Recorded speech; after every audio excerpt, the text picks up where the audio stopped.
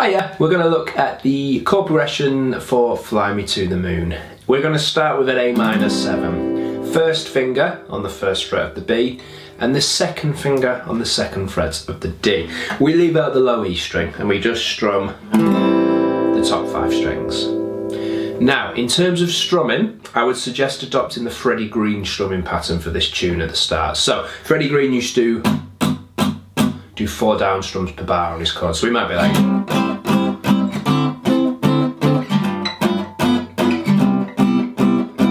following that kind of vibe. Now you can use a plectrum, that's cool, you can use your thumb, or you can use the back of the index finger, that's up to you.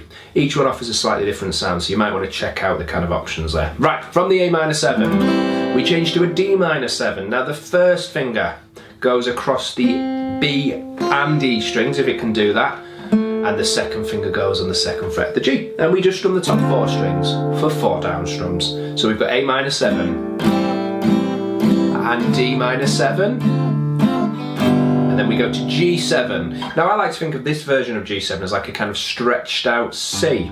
We pop it on, you'll see why. Third finger, 3rd fret, low E. Second finger, 2nd fret on the A. First finger on the 1st fret of the high E. There we go.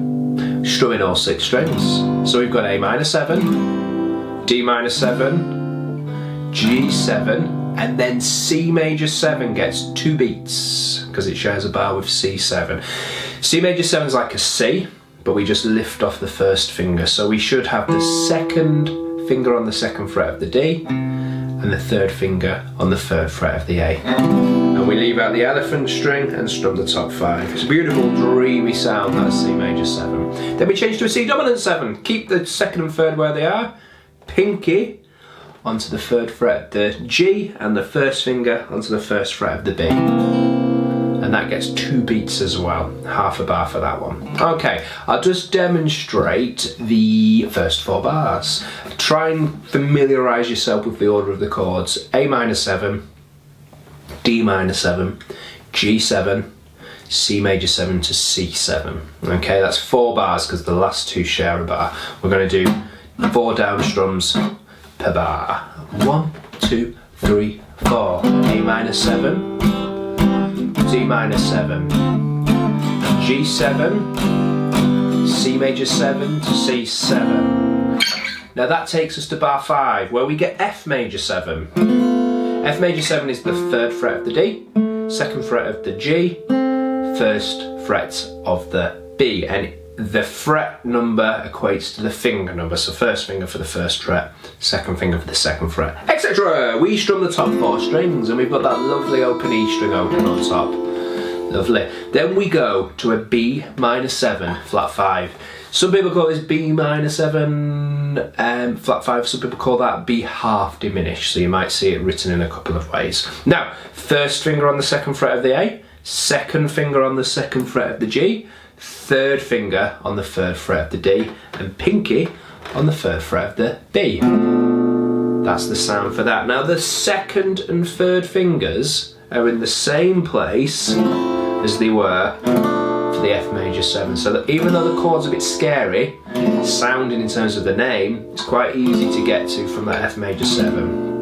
Okay, from the B minor 7 flat 5 we go to an E7 flat 9. Now our 3rd and 4th fingers can stay down here, they're already in the right place.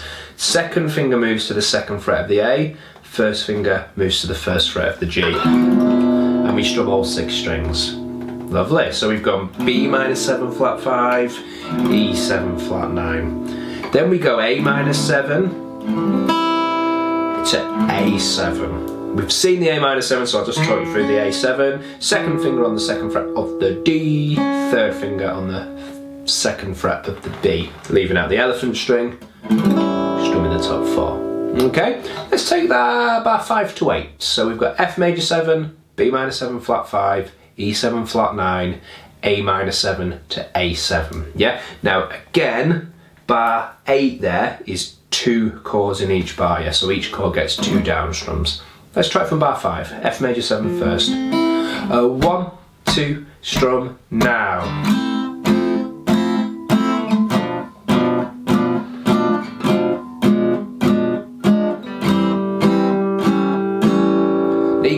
clear things are building somewhere there. After 8 bars, we've kind of moved to a little bit of tension. Then we go to D minor 7 in bar 9. We've played that one already. Then G7 in bar 10. We played that one too.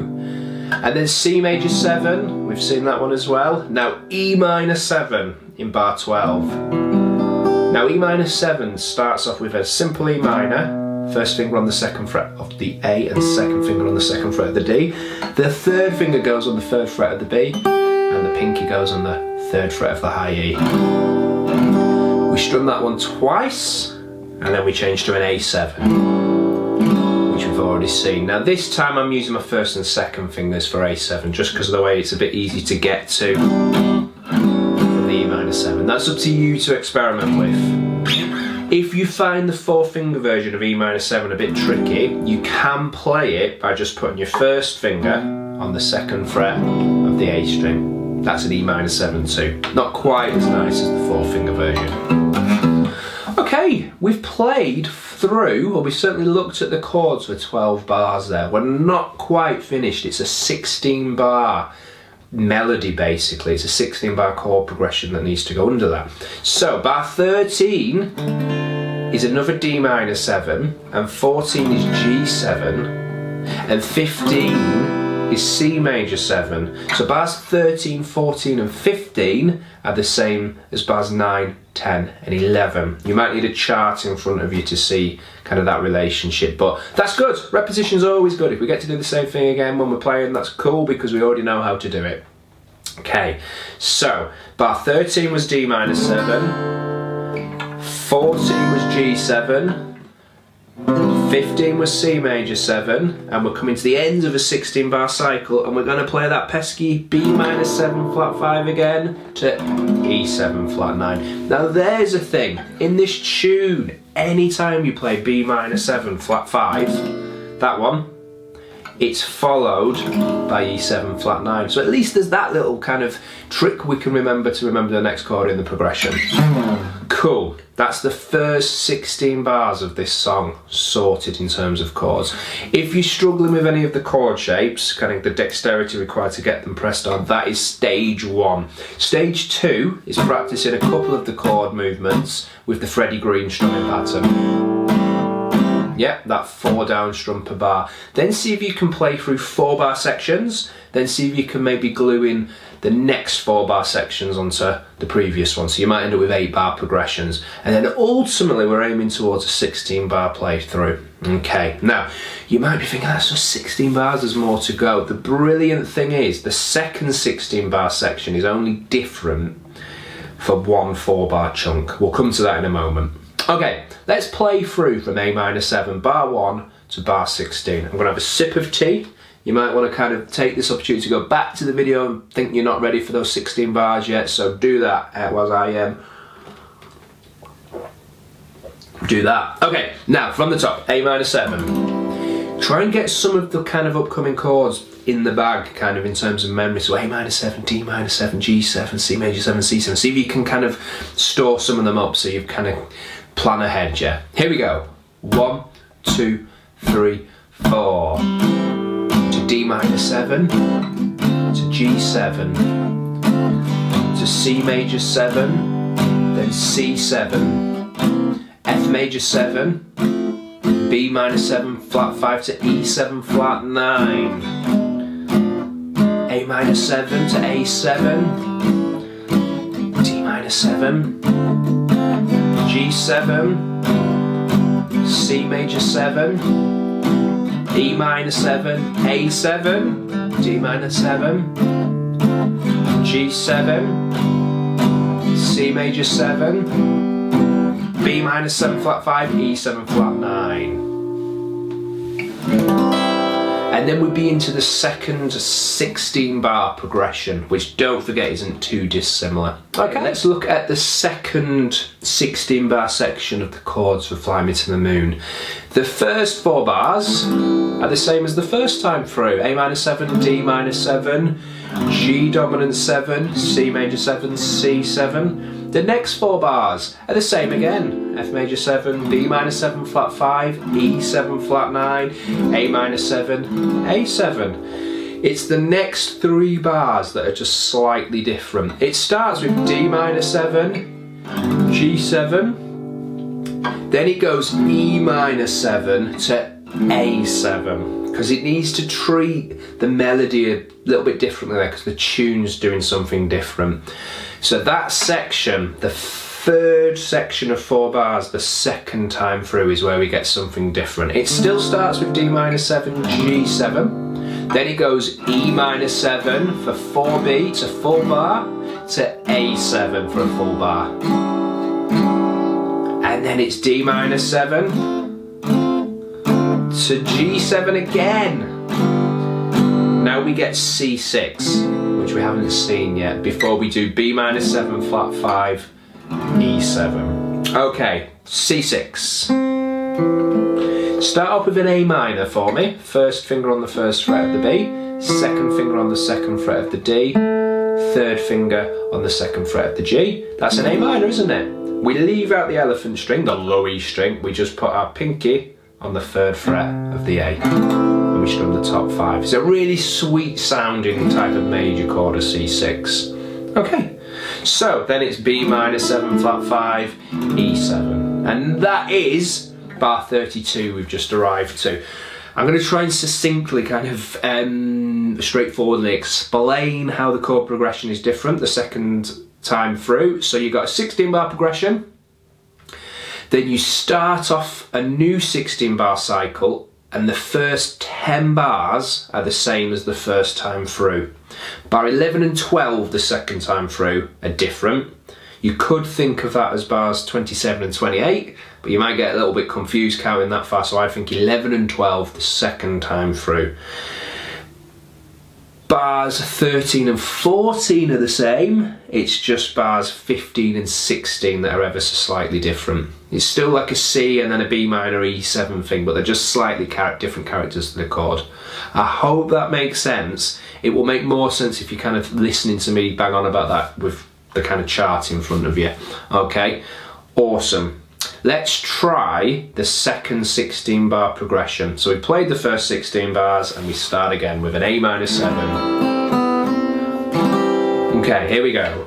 1, 2, play now. A minor 7 to D minor 7 to G7 to C major 7, C7 to F major 7, B minor 7 flat 5, E7 flat 9, A minor 7 to A7, D minor 7 to G7. All that was the same. Now E minor 7, A7, different, yeah? D minor 7, same as before. G7, C6, B minor 7, flat 5 to E7. That's the 2nd 16 bar cycle.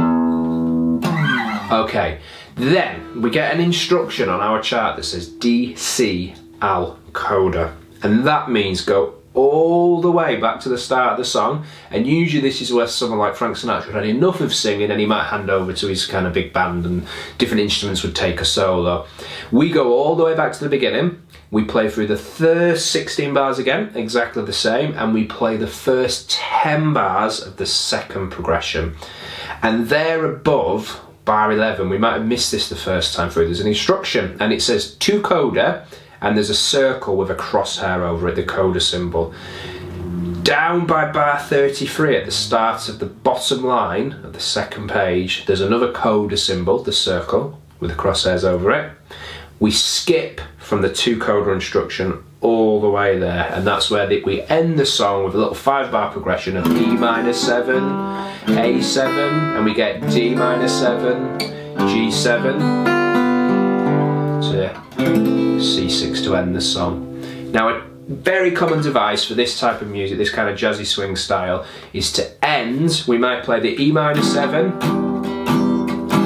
A7, then we might do what we call a 3-time tag. So rather than playing D minor 7, G7 just once, we play it potentially 3 times. It kind of brings the song to more of a cushioned ending and the audience get a chance to go, ah, they're ending brilliant. So I'll show you how that would go.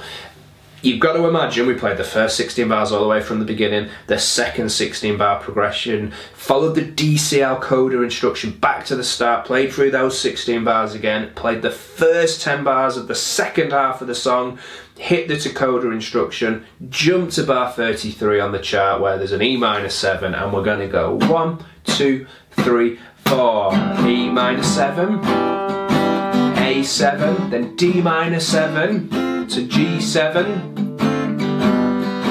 to D minor 7, to G7, third time, D minor 7, to G7, and then something like that to finish on the C6. Yeah, it just allows the melody to conclude.